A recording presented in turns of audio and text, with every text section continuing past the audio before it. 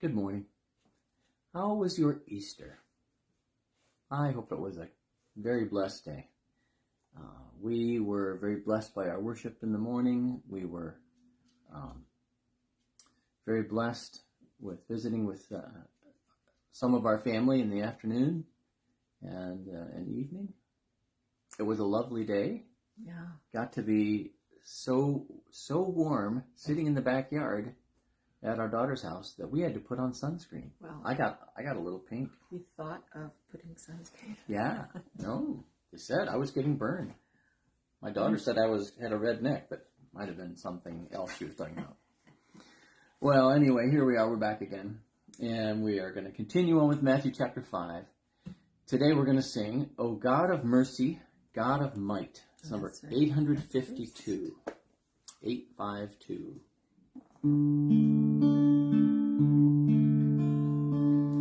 O God of mercy, God of might, in love and pity infinite, teach us as ever in thy sight to live our lives full in thee. And thou who camest on earth to die, that our lost world might live thereby, O hear us, Lord, to thee we cry, in hope, O Lord, to thee. Teach us the lesson thou hast taught, to feel for those thy blood has bought, that every word and deed and thought may work a work for thee. That doesn't working so well. All are redeemed both far and wide, since thou, O Lord, and all hast died. Grant us the will and grace provide, to love them all in thee. In sickness, sorrow, want, or care, may we each other's burden share. May we, where help is needed there, give help as unto thee. In men thy Holy Spirit move all those who live to live in love, till thou shalt greet in heaven above all those who live in thee. What was going on? I was calling you too much? No, my guitar is slipping off my leg. I need to prop this foot to my knee up to keep the And guitar you're in a the right carpenter. place. I don't want to. We got enough junk floating around for this video with all this stuff. Well, So anyway, it might be an important construction project. Makes me mad that you can't figure out what to do with your well, I was leg. having a hard time finding that G minor back and forth with the B minor. I lost my place on the fretboard a couple times. Jesus teaches about anger. Chapter 5, verse 21. You have heard that it was said to those of old, you shall not murder, and whoever murders will be liable to judgment. But I say to you that everyone who is angry with his brother will be liable to judgment. Whoever insults his brother will be liable to the council, and whoever says, you fool, will be liable to the hell of fire. So if you're offering your gift at the altar and there remember that your brother has something against you, leave your gift there before the altar and go. First be reconciled to your brother, and then come and offer your gift. Come to terms quickly with your accuser while you are going with him to court, lest your accuser hand you over to the judge, and the judge to the guard, and you be put in prison. Truly I say to you, you will never get out until you have paid the last penny. I forgive you Whoa, for not having made something to help you with your You were the guitar. one saying you were getting angry at me for not having. Now you're forgiving me. Oh, you have to forgive me. I forgive you for being angry. Not really, though. I mean, not really angry. No, No. I'm never really angry. I'm not sure I go that far. This is difficult. This is more difficult than I thought it was already difficult at first. I mean, the whole idea of, with me and my 4 brothers, everyone who is angry with his brother will be liable to judgment. That's it for me and for all the rest of us. And whoever insults his brother will be liable to the council. Oh my goodness. That was our stock in trade. We insulted each other all the time. It was their love language. Yeah, right. Not so much love, but it was our language. And whoever says you fool, that's the F word in the Bible. The F word here is fool. And it's a serious word. Jesus is saying that the second table of the law, love your neighbor as yourself, is to be taken seriously and literally, and you ought to love rather than be filled with anger and insults and hatred and so on. However, here's what makes it puzzling. We flip over to Matthew chapter 23.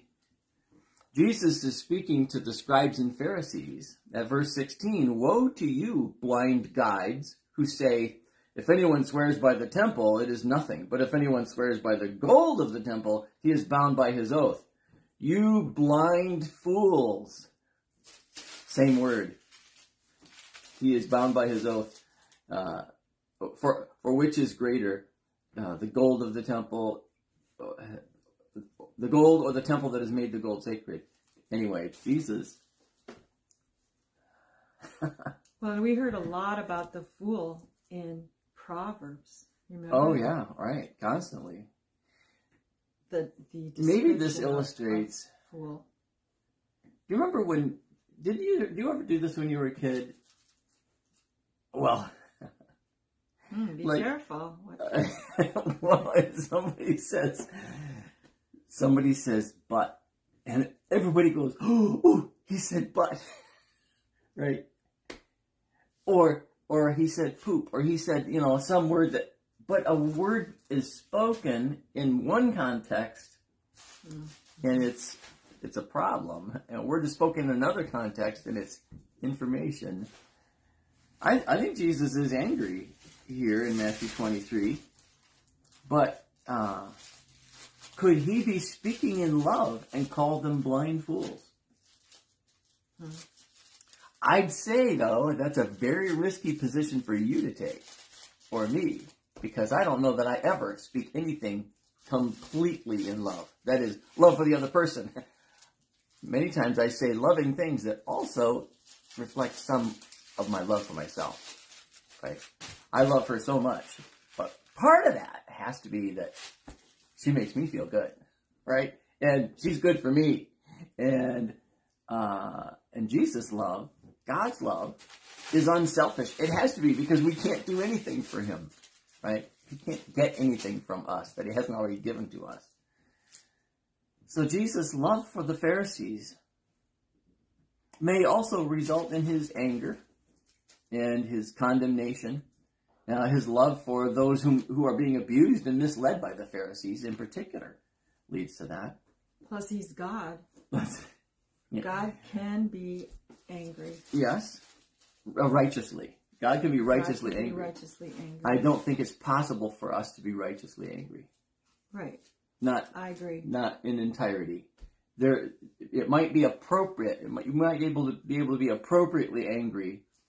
It might be fitting for you to be angry at some things. There's certainly things in the world to be angry about. But our anger is still never entirely righteous. So what's the point here? 2 points. First of all, that the law of God is love. That's the whole meaning of the law. Jesus says so. Love the Lord your God with all your heart, soul, mind, and strength. And love your neighbor as yourself. And that's what's expressed in these 10 commandments that Jesus is saying. You've heard it was said, you shall not murder. You've heard it was said, you shall not commit adultery. The whole point is that your life is to be guided by love for others. which of course you wouldn't murder or call people a fool or and so on. But you can't do it. So the end of that, and he's talking about your liability. Truly, I say to you, you will never get out until you've paid the last penny. He says you cannot fulfill the law, and you'll have to pay the entire debt of the law. But you can't. You cannot pay it. Jesus has to be the one who comes and pays it. Jesus comes with bail and bails you out. More than bail, and not just posting bail like it's a temporary thing, like you're out on bail provisionally, No.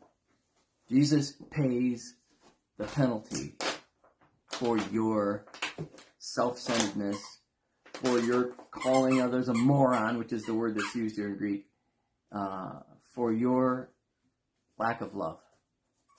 Jesus' love is enough to fill the absence, the void of your love.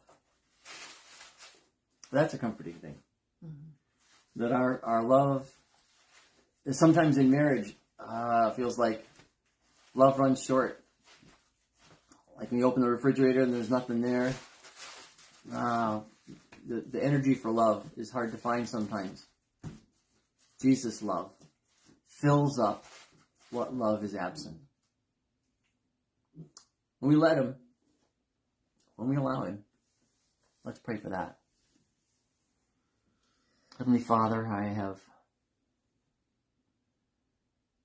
friends who are filled with anger.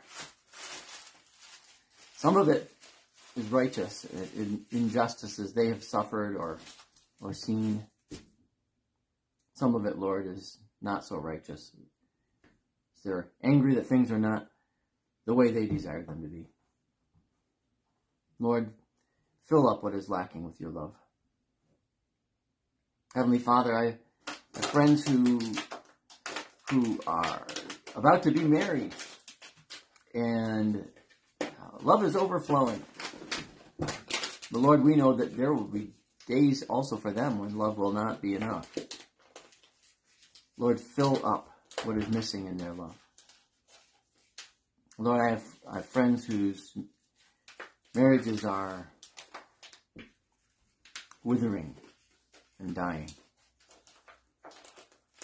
And they say there is no love anymore. Lord, although it seems impossible to them, grant that they may see that they have no love if it's not your love.